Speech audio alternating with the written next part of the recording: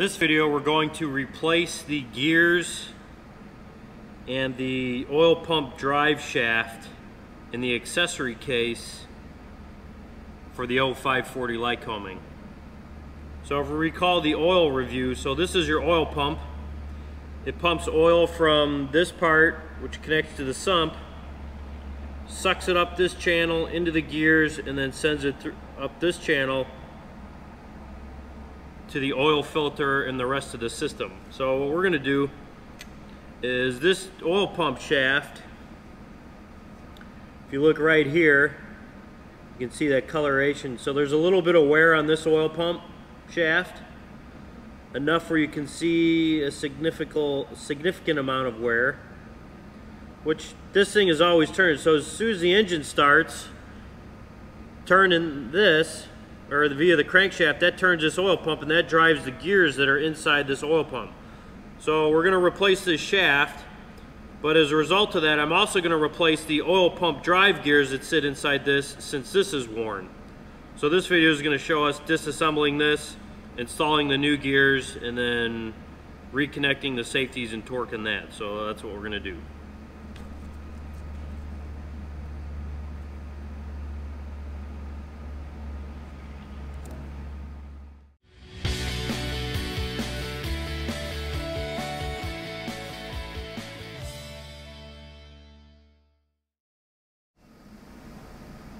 Alright, once you've removed the nuts, the safety wire, the nuts, the oil pump housing essentially just slides off.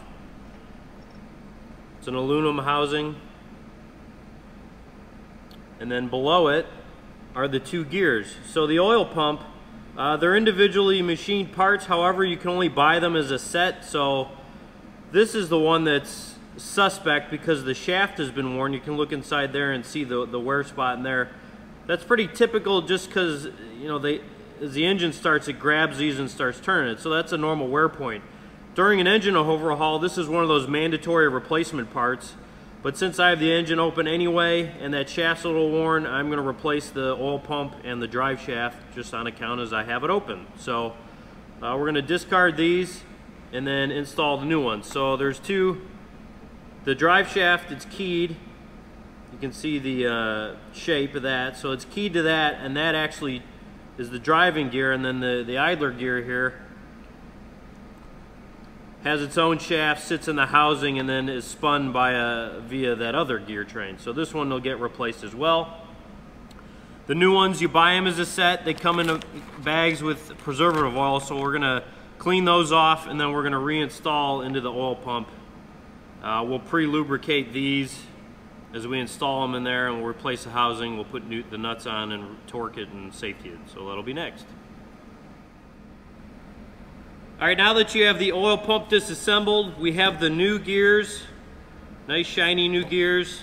The housing's been cleaned and we did a brief visual inspection. No damage there.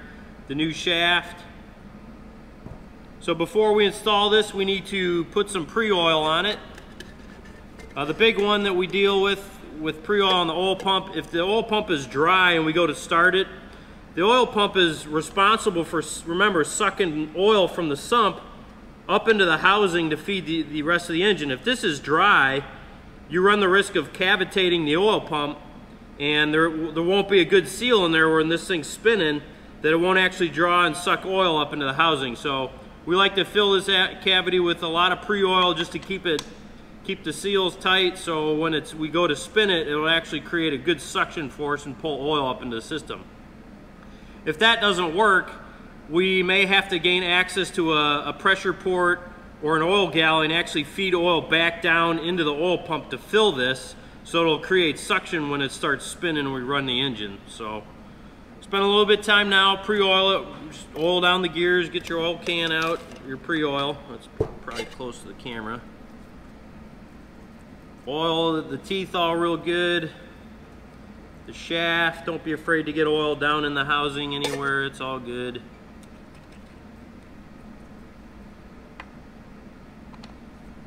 The idler in. The other gear.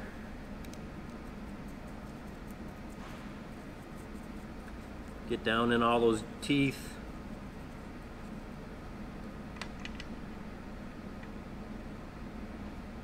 And the housing is going to slide over that, and then since I'm not doing this flat, I got to turn so you can see it. The gears will slide around a little bit. If you use the new shaft, as you put the housing on, you can sort of line up that shaft, and that'll help bring that gear into a centered position, so the housing will slide all the way down.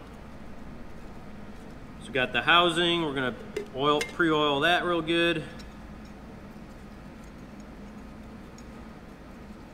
I'm going to make some nice good suction with this thing when we first crank it.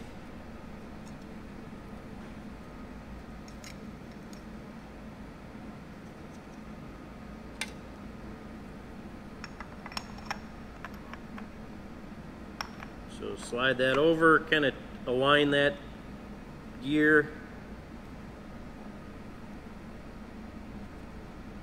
And then if you turn it as you're putting the housing pump on, the gears will kind of center themselves, and that'll allow that housing to just slide down over it. Once that's on, you don't necessarily need to keep the gear on it or the drive shaft.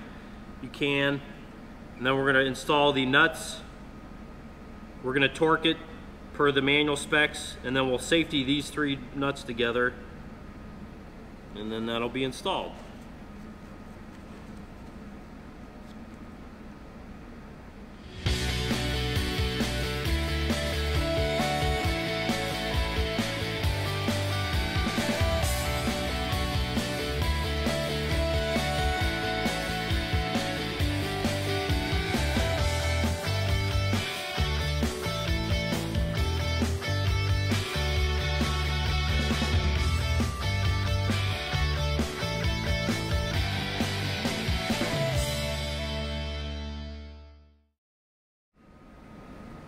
All right, at this point we have safetied the oil pump.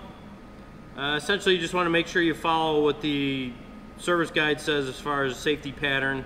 Main thing is you want to keep clear of the shaft. Once it's torqued and safetied, turn the pump. Just make sure it turns smoothly. And then we'll begin to assemble the accessory case next.